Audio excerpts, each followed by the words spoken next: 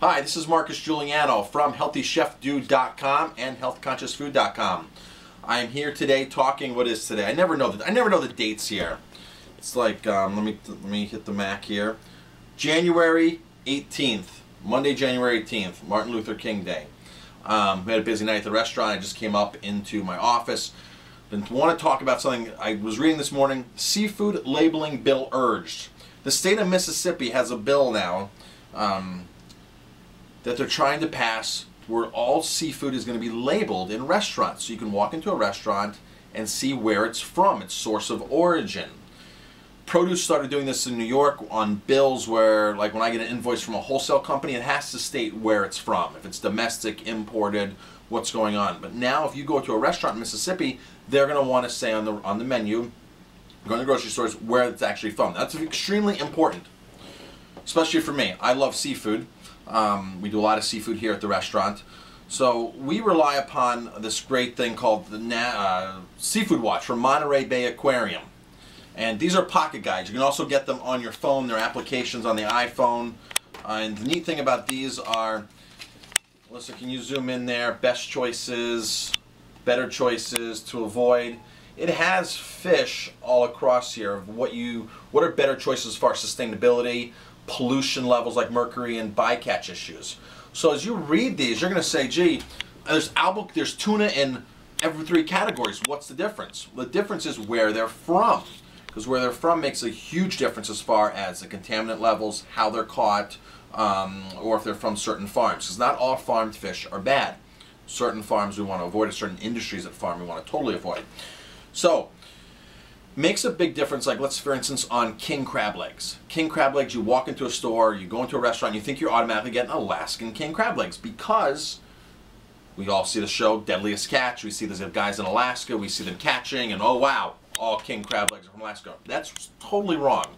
If you look further at the labels, the packing labels, the boxes, they're going to say caught in Russia, product of Russia, packed or processed in Russia. Caught in America, processed in Russia. Or it could even go like this: packed or caught in Russia, packed or processed in China. So now this bill will require restaurants to divulge the truth, because if you have a choice between a good old American king crab legs or Russian or Chinese packed, you obviously want to choose the American. So it's going to give some validity to what the better producers are doing. Same thing with salmon. Like caught a restaurant saying we have wild salmon. Like, well, where's the wild salmon from?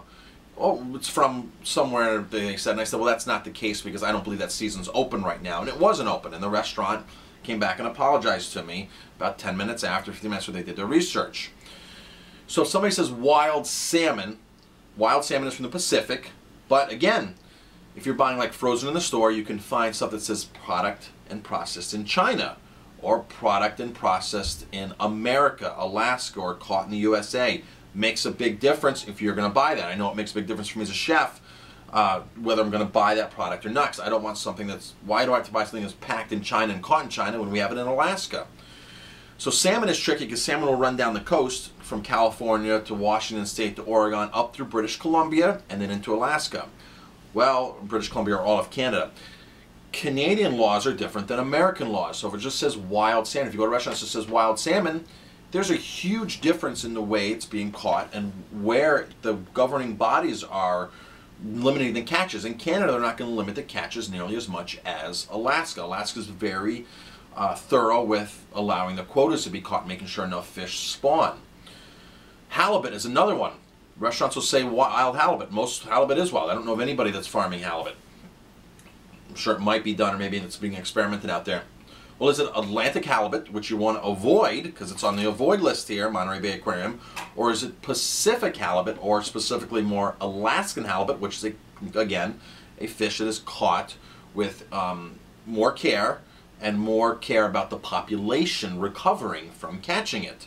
Atlantic halibut does not have that luxury. That's why certain things in the Atlantic Ocean, like cod, is decimated. Salmon is totally decimated, Atlantic salmon, so that's why we've reverted to farmed Atlantic salmon. So this bill is great if it passes in Mississippi, and I hope other states, I don't know if any other states are doing this, but I hope this passes on to other states. I know when I write my menus, I'm extremely descriptive because I want customers to know where I'm buying the fish from, and knowing that I'm taking the time and care to actually monitor each fish. I've been buying from a company called EcoFish for years. All the restaurants I've worked at and the current one that I own. And the nice thing is they'll tell you where it was caught, when it was caught, and how it was caught.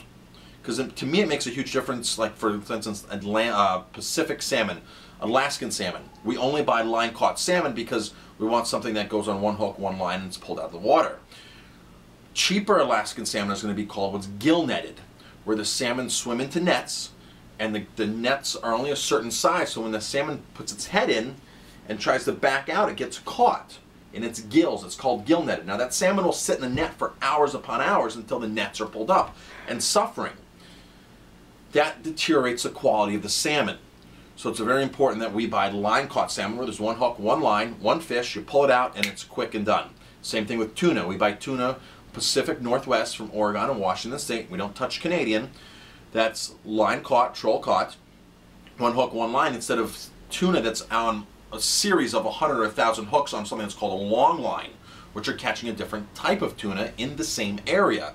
But because they're long line caught and there's thousands of hooks, and it's a mile, 2 miles long, these lines, you're going to catch bycatch, other things on these. Same thing, mahi's caught like this. So mahi that's coming from Ecuador or something might be a very sustainable growing fish, but if they're using long lines to catch these fish, they're catching sea turtles as half of their catch. Extremely important. Now when you go to a restaurant, you know, they'll require you, hopefully in Mississippi, to be able to say, well, it's salmon or it's tuna from the Pacific Northwest. But I personally feel that it's extremely important to also say how they're catching it, because a consumer wants to know. When you look in places like the Seafood Watch, it'll tell you line-caught salmon as opposed to net-caught salmon. So it does do some differences in there.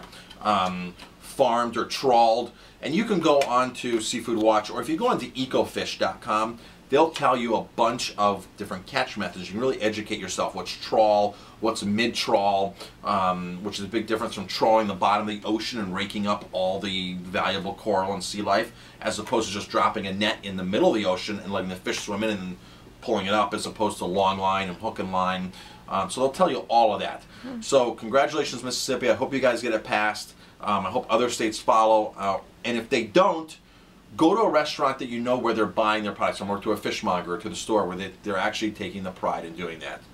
Until next time, healthychefdude.com, healthconsciousfood.com. You are what you eat. Oh, I almost forgot.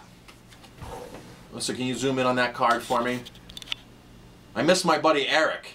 He hasn't been with me. Eric and I have done a lot of beer blogs. And Eric from Green Earth Realty, who's a green builder, buddy of mine, who you'll see on our blogs. He's just got off his 8-day fast. So he's eating again tomorrow, so he should be a regular fixture around the restaurant again. He'll get involved in some of my health blogs with me because he's a health nut just like me. Now, Eric's avoided the whole thing on the Seafood Watch because he's a vegan, so he doesn't have to worry about picking and choosing fish. And I love to eat vegan. I do like fish as well. I do prefer to eat vegan, but I do like to enjoy fish. Especially when I go out to eat, it's tough if you're a vegan and you go out to eat at most restaurants because there's really no thought put into vegan food. What's our time? 8:30. 8:30. We got a little another minute. I have a tendency to run over on these, and YouTube doesn't like it, and they won't invite me in to be a director yet. Maybe someday. So when you're a vegan and you go out to eat, it's tough at restaurants because they don't put much thought into vegan food. The chefs are really confused. I know vegetarian, I always have to take away butter and cream. It gets a little confusing. So sometimes when I go out to eat, it's easier to order seafood for me, but there's only a certain amount of seafood that I'll actually consume, and if I can't really confirm where it's from, then I just don't order the seafood because I really ask a lot of questions. I'm sure I'm one of those pain in the butts when I go out to eat because I go to and I ask. I went to Mississippi or to New Orleans and I asked, well, where's this caught? How's it caught? And this and that. And nobody could really answer my questions. So stay tuned for more on seafood because I will post a lot more on seafood and it'll be on my blog. It'll be all plugged out there as soon as we keep building more and more content on it, which we're doing every day. Stay tuned, healthychef.com or healthconsciousfood.com. Until next time, you are what you eat.